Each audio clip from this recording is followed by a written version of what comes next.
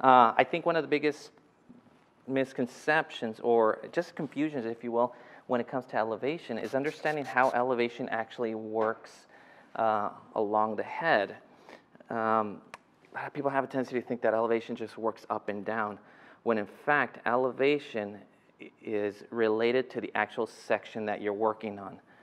Yeah, so 0 degrees is one of the things that I think confuses a lot of people, and especially in graduations, it's one of the things that causes a lot of problems here. So if we look at my section that I'm working on, 90 degrees we know is straight off the head, right?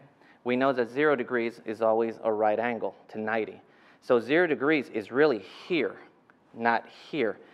This is a really important principle that we need to understand when it comes to graduation. Elevation, we know that exists relative to our sections. So a lot of times, if we elevate the hair, and when we hold our section, the hair at the top, closest to the section, begins to smash into the head right there. We're technically pulling into negative degrees, so that's what causes those heavy steps and those ledges.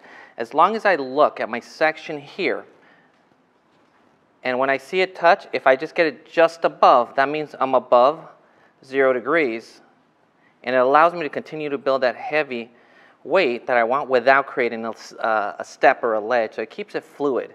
So that's the biggest thing I look for once I start entering the round of the head. Okay. Now, one of the questions I get asked a lot is about the way I'm holding my scissors here right now. And this for me is, it allows me to really control my graduations. A couple of years ago I was having some back issues, and I really couldn't work proper palm to palm because of my back. So all I did was turn it over, and that allowed me to kind of work a lot more straight with my shoulders, elbows down, and I just felt a lot more comfortable that way. So I'm a firm believer that the more comfortable we are, the more control we're going to have over what we're doing. So I just work as straight up as I can, and that allows me to have a better perception of where I'm controlling my techniques and my shapes and whatnot. So I'm entering my last section here now, okay, and once again making sure I'm staying above 0 degrees of my section in there.